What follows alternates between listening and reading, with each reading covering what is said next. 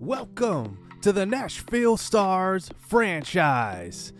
Last episode, coming off of the draft, we really did pick up, I think, at least 3 future MLB players in that draft, and I am excited to really build the future of this team. And I kind of want to build this organically. I don't want to, build it by trading for big name players. We're going to treat this like real life. We're an expansion team.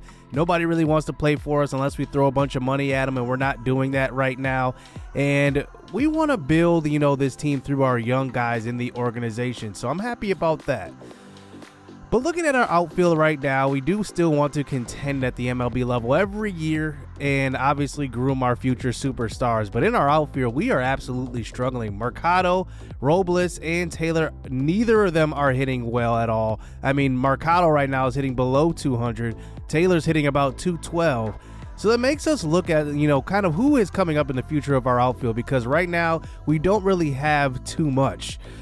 Now, looking at who our top outfield prospect is Kendrick Franklin Cole. He is B potential, 22 years old, 69 overall. You can just see the progression. He is getting better in everything, and I kind of want to check on him at the AAA level and see what he's working with right now. He's hitting 280, one of the best hitters in AAA right now. He is probably going to be an all-star also.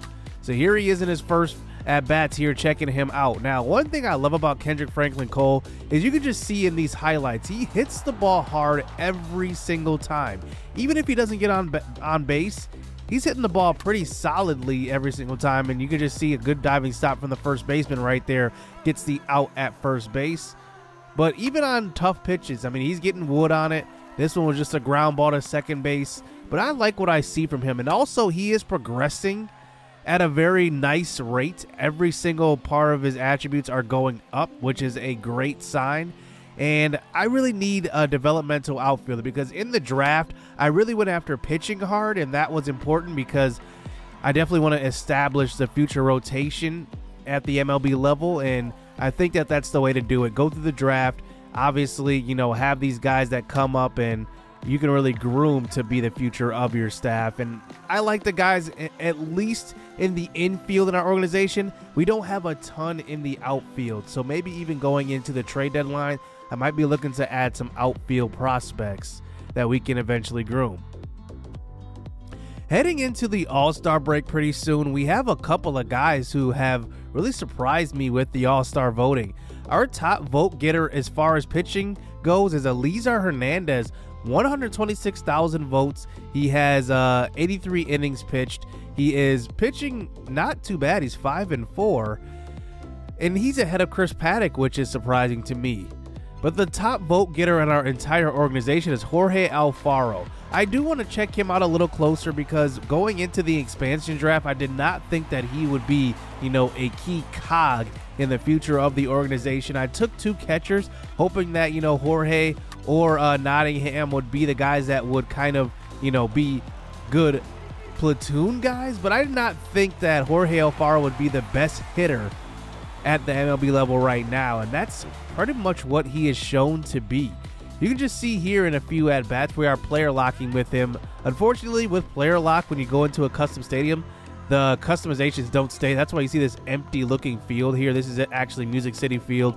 But Jorge Alfaro is really good. I've been hitting him at the leadoff spot because he does get on at the highest clip with a pretty good on-base percentage for the Nashville Stars. But I think that, in the future, I don't see him as a leadoff hitter for sure. I think right now he is our best leadoff option, but I don't think he's a leadoff hitter. I think he's more of like a 5-6 type of bat. I don't know about even 5, but at least he gets on base quite a bit. So I really see him as maybe like a 6-hole hitter, and hopefully, we can kind of build up our future here with him. Now we look at our other top vote getter in the MLB level, at the MLB level, Eliezer Hernandez. I haven't really checked him out on the mound, and here he's facing a tough Chicago White Sox lineup. So we will see what he can do on the road versus a really, I want to say a dark horse, but I think they are a very underrated team in the MLB this year. They are definitely going to make some noise for sure. He gets the first 2 outs of the game here. That one was right over the middle for Leury Garcia. And then here comes Jose Abreu, who goes to opposite field for the first hit of the game for the White Sox. That brings up Yasmani Grandal, the big hitting catcher behind the plate. And that one will be a strike 3. Elizar gets out of the first inning. No damage done, giving up 1 hit. But here he faces Luis Robert here in the second inning. And that one will be crushed. That's a home run. That's actually Eloy Jimenez who gets a hold of that one, not Luis Robert. But look at that. I mean, just a no-doubt home run over the left field wall. 111 exit velocity. It was absolutely crushed. And that brings up Robert here in the 6th spot. Ground ball to Miguel Rojas at short. A long throw. Robert with excellent speed will beat that one out. And Elizar giving up a couple of hits here in this inning. Then he settles down a little bit, gets Sheets to swing and miss at that pitch low in the zone for the first out of the second inning. It brings up Moncada, who was once the best, the top prospect in baseball. That one's going to be a stolen base by Robert. This at-bat continues. Moncada will ground out to third. Chad Pinder with a throw to first base. And we do get the second out of the inning. 2 outs. Adam Engel to the plate. Hits a hard line shot to short. And look at the play by Miguel Rojas, but the throw is offline. That would have been an excellent play there for the veteran. Now runners on the corners. That brings up the top of the order, Tim Anderson. But a ground ball to Rojas this time. Easy throw to first base. He does get the runner. Only 1 run of damage in that inning. On to the 4th inning. That brings up Robert again. And he hits a bloop shot to left field. That one will drop in front of Mercado. So now they have a man on first base. Last time he was on first, he swiped second. This time he goes again, and he will swipe it again. His second stolen base of the evening. They have a runner in scoring position with 1 out. Good jump by Robert as his at-bat does move on to the next batter. That's Yoan Moncada, who swings and misses at some high heat for the second out of the inning. Will we get out of this inning? Now giving up a run as well, as that brings up Adam Engel again. Strike 3. Elizar Hernandez pitches a few good innings. And now in the 6th inning, we end up taking the 5-1 lead. I really wanted to focus on our potential all-stars here. So Jorge Alfaro and also Elizar Hernandez. But here I wanted to just see what Jorge Alfaro does at the plate. He walked, and then that brought up Dominic Smith, who absolutely crushes one to right field. A diving stop, but it will not be corralled. And now we have runners on first and third with Jesus Aguilar to the plate. And he loads up the bases, bringing up Eric Sogard, who has been playing quite a bit since Chad Pinder's been struggling. And he hits one well to center field. Robert giving chase. This one will be enough for a sacrifice fly to center.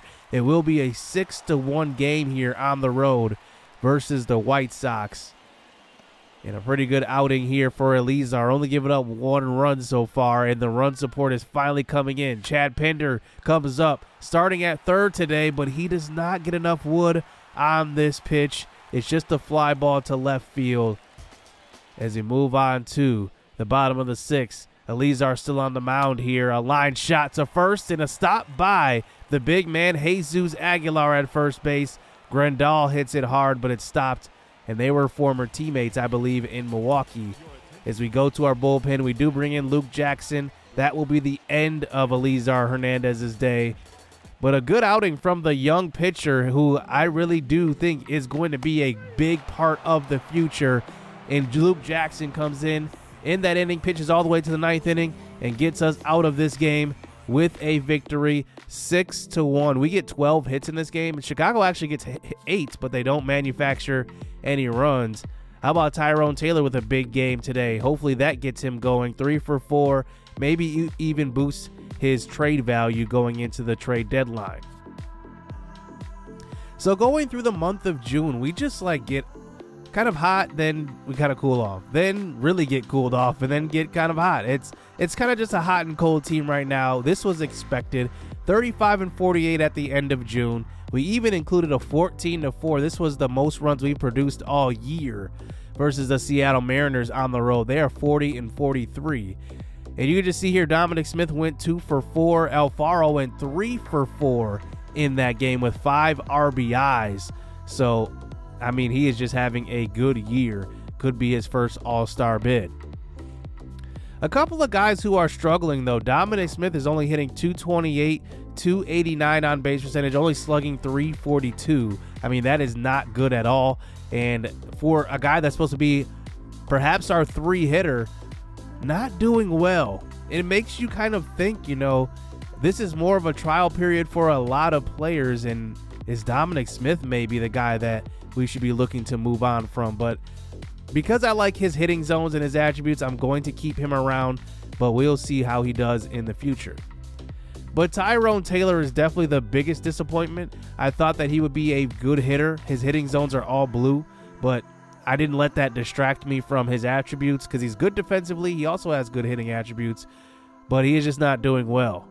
Chad Pinder also is struggling, and he is a veteran and a free agent this year, so he's definitely a guy I'm going to be looking to move on from at the trade deadline.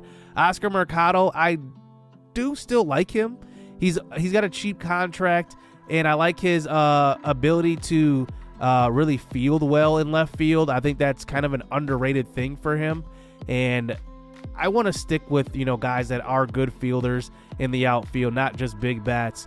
And I think I need to keep at least one of my good corner outfielders. So I'm leaning towards Tyrone Taylor being the guy that could get shipped out along with Chad Pinder. I look at some potential trade partners, and I look at the Chicago Cubs. They have kind of an influx of middle infielders that they could move on from. Nico Horner is kind of there up the middle along with Nick Madrigal. Then they have James Triantos, who I think was their first-round draft pick in 2021. And he's only seen potential, but a 75 overall at 19 years old. I mean, that is kind of unheard of. Hitting .292 at AAA, .333 on base percentage. Very, very good. I want to keep him in mind. I have seen that so far in this franchise, there have been 2021 first-round picks who have been traded. We will take a look at some of those in the next coming episodes as well. Looking at the Seattle Mariners, they have an influx of outfielders, so I am definitely looking at adding an outfielder here. Dom Thompson Williams is one of those guys. He is 26 years old.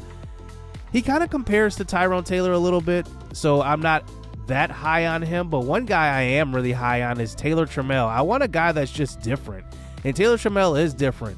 He had his chance at the MLB level last year, but he's still only 24 years old. Now, he is no longer a top 30 prospect for the Seattle Mariners organization. I looked it up on the MLB pipeline website and seeing their top 30 prospects, and Trammell is not even listed. Look at the power, though. 86 versus right.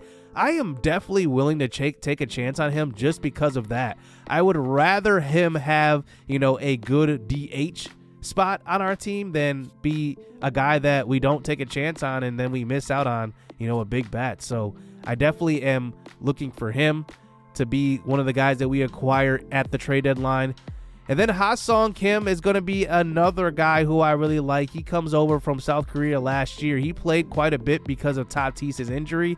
He's very good defensively. His bat is the one thing that's lagging behind. He is known as one of the best gloves in Korea. I believe he won a gold glove in South Korea. So definitely want to keep my eye on him as a depth guy. Not necessarily a cornerstone shortstop or middle infielder, but he has a high overall. He'll definitely probably play over our current options. But then looking at, why they would trade him, I mean, they have Jackson Merrill, who they drafted in the first round. He is very good. They also have CJ Abrams, who is their top prospect. I mean, they have an influx of middle infielders, so I don't think they would miss Kim at all. So we start the month of July playing against the Texas Rangers, who are really, really bad. They are worse than what we are. I think we are kind of fighting for the #1 pick come next year. And Texas, we end up beating them 2 out of 3. So that is a good sign that we're at least winning games. But then we get an injury, our first major injury at the MLB level. Eli White, who is one of those depth outfielders who we have, he's going to be out with a herniated disc. Now, this is an injury that would probably take you out for the season. A herniated disc is nothing to play with. But he's going to go on the 60-day DL, and I'm going to go ahead and move up Nick Williams. I don't want to move any of our top prospects up right now if they're not ready. So I want to just at least move up a guy that has MLB experience. I'm going to move up Nick Williams to the MLB level. So heading into the All-Star break, we get our first trade offer. This one from the Miami Marlins, and they want Miguel Rojas back. That's so funny. As soon as we draft him in the expansion draft, they want him right back. But I'm just not willing to give up Rojas. I think that, he's just a guy that's going to be a veteran and kind of a mentor for the next crop of middle infielders for us. And we don't really have, somebody that's ready at this moment. We just saw that Ha-Sung Kim is one of those guys we're looking after. And then we looked at a couple of episodes ago, or even last episode, some of our middle infield prospects. But they're trying to trade Roman Quinn, who is decent. But like I said, another guy that kind of is just like Tyrone Taylor, a lot of blue zones in his hitting zones and not hitting the ball well. So I don't want to go after him right now. The Yankees end up making a huge move, though, as they move on from Jason Dominguez, who I think is their top prospect in the organization. They acquire Brian Reynolds, who isn't probably expected in real life to move, and he goes to the Yankees. The Yankees just keep spending money and keep trying to go for those chips. And they add one of the best outfielders, probably the most underrated outfielder in the game today, in Brian Reynolds. The Miami Marlins just don't stop, though. They pick up the phone and call again, this time offering Brian De La Cruz. This is even a worse offer because he's deep potential. He is younger, but I'm not going to trade for a deep potential guy and give up our starting shortstop. So we definitely decline that pretty quickly.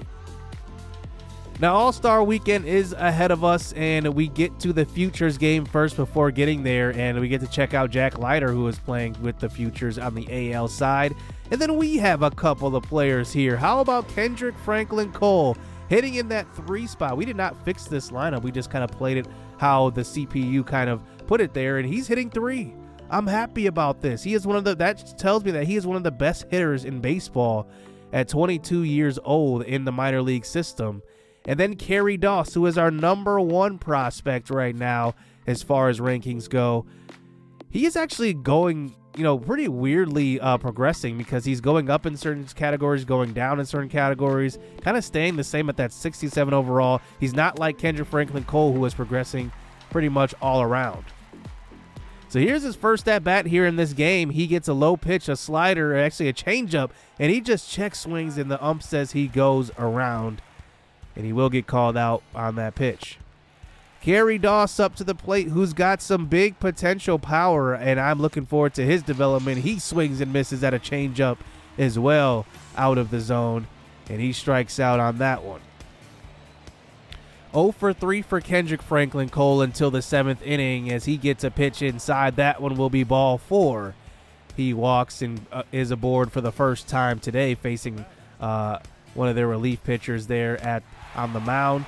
As we move on to the 8th inning, Kerry Doss also 0 for 3. He gets a pitch over the middle, though, and this one isn't missed. That's a home run. That's why we have him as our #1 prospect, because if he displays that type of power and that type of potential with his bat, especially being an A potential guy, he's definitely going to be a big-time power bat in the future of organization. I am looking for him to progress a little bit more. I want to see him kind of at that 70 overall at the start of next year, but he's kind of stuck around that 67 overall this year. Hopefully that does go up, but we do get the win for the Futures here for the AL. Jack Leiter actually gets player of the game. He is one of the top prospects for the Texas Rangers, and we get the win there and move on to the AA All-Star game. I am more interested in the AA All-Star game because we have a couple of prospects who I really need to see, what we have from them. John Dumont is our top middle infield prospect in the organization, but Tyson King is a guy that's hitting .290, 21 home runs here in AA. That leads all of AA in home runs. I want to see what else we have from him. Is he that next guy to move up? Because I do need a big bat in the lineup. We're not getting many hits at the MLB level, so let's see what John Dumont can do in this game. Maybe he is the next guy to be moved up. Who knows? Here is first at bat. This is where he excels. He walks and gets on base. He's hitting .323. He's got an on-base percentage that is close to .380. So he is very, very good at, especially being a leadoff hitter. Here comes Tyson King. He hits one hard to second base and cannot get on base at that at bat. Here is John Dumont in his second at bat. He hits one up the middle and gets on again. This is where I think that he will excel And this is what I am missing right now at the MLB level. A guy that can get on base, a guy that can score runs. We will definitely look at his stats at the end of the year, but right now he is one of the best guys at getting on base in the organization. That brings up Kerry Doss, who goes to right field. Remember, we just saw him in the Futures game. Here he is in the Double-A All-Star game, and he makes it to third with an RBI triple. And Doss has that big power. You can see it in these two games as that brings up Tyson King again. 0 for 3 in this game, but we'll see if he can get his first hit of the day. 2-1 pitch over the middle. He hits one hard to the left side. That one does get through. He comes through with an RBI. How about both of our players getting the only 2 RBIs in this game, at least until the 8th inning, and we end up winning 2-1 for our Double-A All-Stars. And it's good to see Kerry Doss having that power. John Dumont getting on base. That's definitely what I want to see from him. One hit for each of them in this game, and the AL ends up getting the win. As we move on to the MLB level. Now, one thing I do like about our MLB team is that, you know, we have options at each position to kind of, you know, groom and kind of see like where we have holes at and things like that. I kind of like to see those things early and see where we need to draft, see where we need to develop, see where we need to trade. And I think that catcher is kind of showing to be a position that we don't need anybody right now, because Jorge Alfaro is hitting well.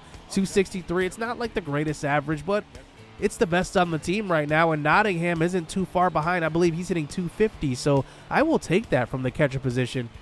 And I really love what Alfaro is doing. Here he is for his only at-bat here in the All-Star game. He gets an off-speed pitch. It goes the opposite way. That one gets down the right field line. It will score 1. It will score 2. The third run is going to be waved home, and the throw to third base will not be in time to get Jorge Alfaro.